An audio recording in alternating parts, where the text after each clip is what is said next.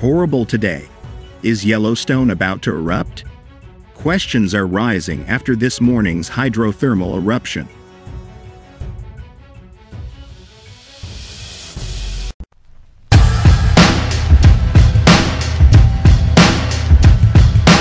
A small hydrothermal explosion occurred at the Biscuit Basin thermal area in Yellowstone National Park this morning at 10 a.m. Mountain Standard Time, a little over 2 miles from Old Faithful. Many videos have been shared showing the incident, and although the sidewalk was damaged, no one was hurt.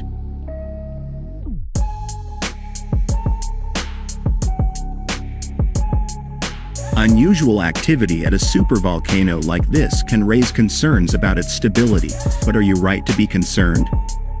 The Yellowstone caldera last erupted 70,000 years ago, with enough force to eject more than 240 cubic miles of volcanic material.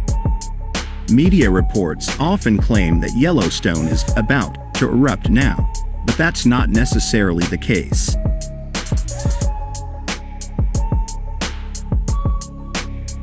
Michael Polland, a geophysicist and the scientist in charge of the Yellowstone Volcano Observatory, told Live Science last year that this is probably the most common misconception about Yellowstone and about volcanoes in general.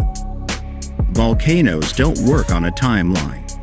A volcano erupts when there is enough magma below the surface to erupt, and the pressure causes that magma to rise.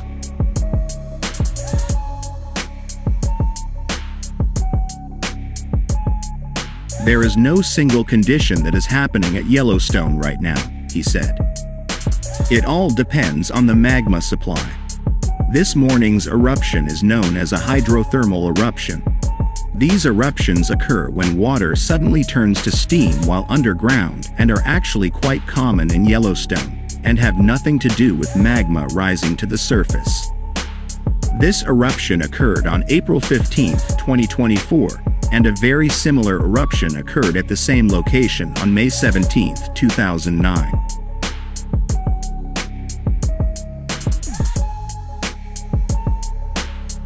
Monitoring data shows that the Yellowstone area is not changing. Today's eruption does not reflect any activity in the volcanic system, the Yellowstone Volcano Observatory, YVO, said in its Yellowstone Volcano Notification Service. While today's eruption was dangerous enough for close observers, YVO stressed that there is still no existential danger coming from Yellowstone and that it remains at a normal, alert level.